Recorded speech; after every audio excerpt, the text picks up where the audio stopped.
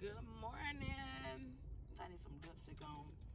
Good morning, everyone. How are you? All right, got my notes ready. We are gonna have a chat this morning about 10 things that changed my life. And when I say changed my life, it changed my life, okay? I go by these 10, well, no, actually it's 6, it's not 10, it's 6. It was 10, but the last 4 I'm not gonna go through because those are kind of personal. But the first 6 I am gonna go through because I think if it can bring me out of where I came from, it can definitely bring somebody else. I'm just a natural human like everybody. So the first one that we are going to go over is have an open mind about everything but be attached to nothing. And I'm gonna give you scenarios with each one of them so you kind of get an understanding of what I'm trying to say. When I say have an open mind to everything, most people are so closed-minded to other people and how they live their life, how they maneuver through life, because it's not the way they move or maneuver, and then they gain certain feelings and emotions behind it towards that person, which is wrong, because if you don't want to be judged, then you don't need to be judging nobody else. Everybody's walk of life is different. Everybody. That's the first one. Second one, you cannot give what you don't have. I was in a relationship 17 years giving love that I did not have. I didn't know how to give love. I didn't know how to show love. I don't even know how it lasted that long, but you cannot give what you do not have. And it's not just with love, that's with money, time. Like, you can't give the club 90% of the time of your time and expect the 10% that you put in your household to run correctly, because it doesn't. You know what I mean? So you can't give what you don't have. So I think a lot of people have issues with that. You know, if you don't have it, you don't have it. That's it. You are the first person, you and your family are the first people you should be looking out for. All right? So if you don't got it to give, and that's with anything, then don't give it. All right? So the third one, oh, this one is a very, very special one. And I'm going to tell you a little story with this one. Okay? And the third one is there are no justified resentment. I know a lot of people are going to have a little bit of trouble with this. That's why I'm going to give you a story to help you understand what this means and what I'm saying. So there is no justified resentment. So it was a school teacher, and she had like 20 students in her classroom, and they were all good students except for one. And he came to class, he slept all day, he never did his work. So he was like the child that just wasn't getting along with all the other kids. So this was the child she never wanted to pay attention to. This was the child that she stayed away from. And she honestly admitted to herself that the reason she didn't give this child attention is because he seemed like he didn't want it. Like he wasn't getting attention at home, so she didn't want to give it to him either. So it came to a point to where they had to do history on all of the kids, and where they come, like their grade, like I guess they looked from the first grade to where they were, where he was at that time, and you know how he was. So his first grade teacher said this was an excellent student. He was great, always smiled, very loving child. Second grade student said the same. Second grade teacher said the same thing. Loving student, very bubbly, always smiling. Third grade student, mom has been diagnosed with cancer, and his spirits are starting to come down. It's a third grade teacher, okay? Fourth grade teacher, mother has passed, student has completely cut off from life. He come to school and it's just a blank stare, and it's suggesting counseling. Counseling was never given. So now he's in her class, and now she understands the full picture, okay?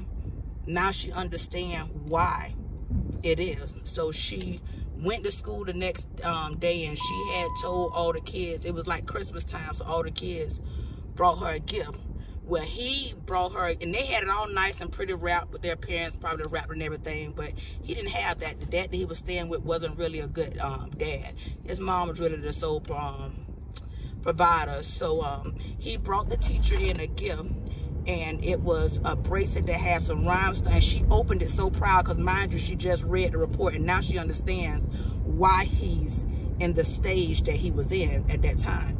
And oh, I just love this story. But so long story short, so she opened a present in front of everybody, and all the kids was laughing, but she was so happy to open his present. He gave her a bracelet with some rhinestones missing, and like a quarter-filled perfume bottle that was a quarter filled.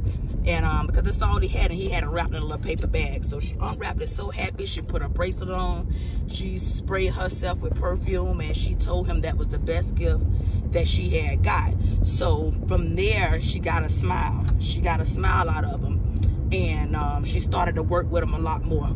You know, she started to work with him a lot more. She started to understand that, you know, she wasn't teaching until he taught her how to teach. So long story short, they started to get together, you know, so he had to graduate out the class or whatever. So 6 years after he graduated out the class, he wrote her a note, and he wanted her to know that he had graduated high school and that she was still his best teacher.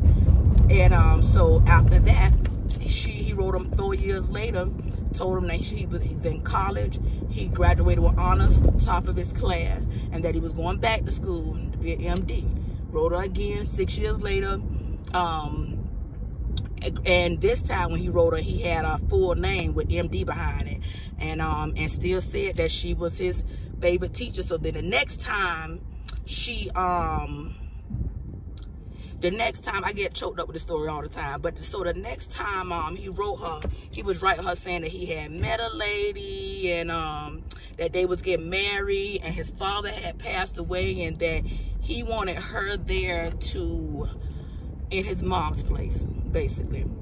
And she was so happy to be that one in the mom's place. She was just so happy. And so she showed up to the wedding with the bracelet on, with the missing rhinestone. She never threw away, and she smelt like the perfume.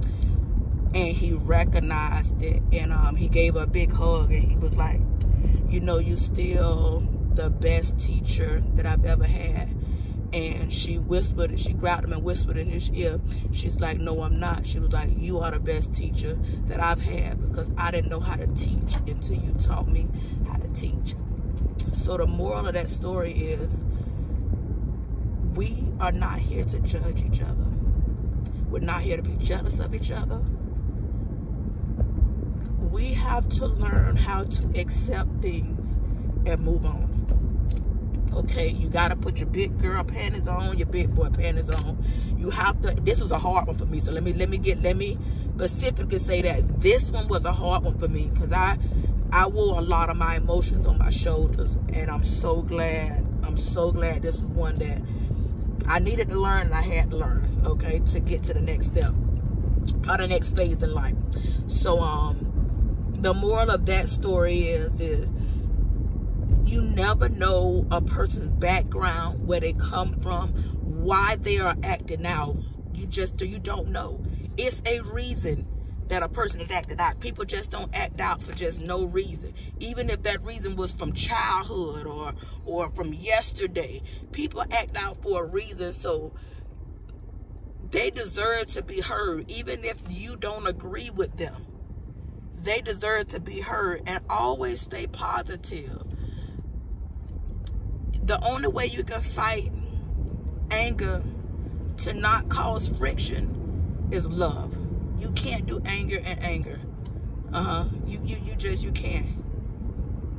So that one was number 3.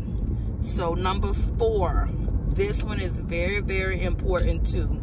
Do not die with your music still in you without singing your song. What I mean by that is, do not leave the earth without doing what you want to do. Stop living for other people. Stop providing for people that you do not need to provide for. We are all grown adults. If you can walk and talk and live, you can do the same thing that I'm doing. You know, you can change your life. I had a rough life. That's another story I'll tell you in another video. But I had a rough life too. I don't blame anything on anything. Excuses are for dummies. You have to take responsibility on. I don't care if whatever happened in your childhood is your responsibility to take responsibility of what happened, because if you let someone else take the responsibility of what happened, then you're gonna have that lingering on your life for the rest of your life. But if you take responsibility of the issue and throw it away and say, I'm done with it, you have sole priority of that situation and you're done. Okay, and be done with it. But don't leave the world without singing your song. Do everything you want to do. Just do it.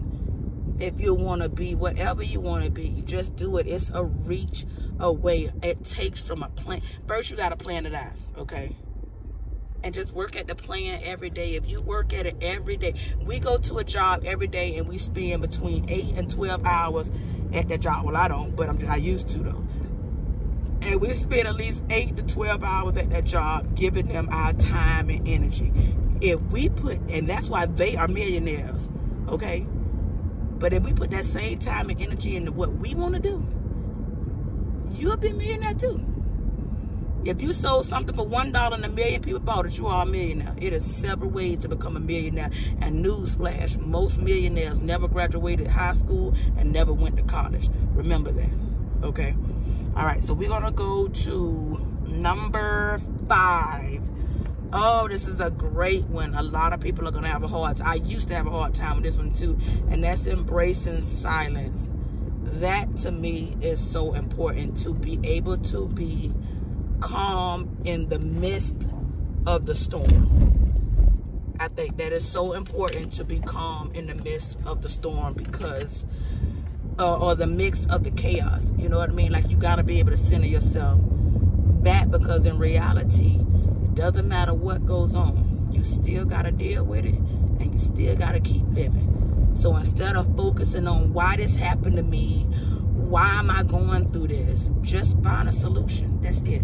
Just find a solution to the problem instead of soaking in what is going on. Okay, that's gonna hurt you even more. So embrace silence is like meditation to me. I'm working on 20 minutes in the morning and 20 minutes at night. Now, I'm not telling you just go off and start meditating, but I am saying if you don't meditate, you need to start researching what meditation is. Start learning the different breathing techniques and all of that stuff. I think it's very, very important. For me, it's very important. I believe God is within, so the only way to connect with that person within that talk to you 24/7. And you can't say that you don't get them voices during it. Okay, do this, or that gut feeling. Okay, that's God. But that's a whole nother video too. But so number 5, embrace silence so that you can connect. If you embrace silence, then you connect. Like, that's a whole nother video. So embrace silence, meditate if you can, and if you don't know how to do it, learn how to do it. So number 6.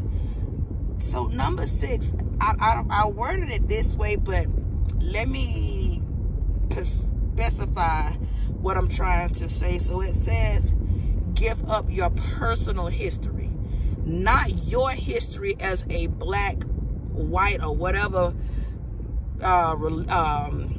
ethnicity you are. You know what I mean? So not saying that. What I'm saying is, give up your history. When I say give up your history, I mean your past. Whatever happened in your past, let it go. You cannot open new doors with old keys. Let it go. Give it up. Fuck it.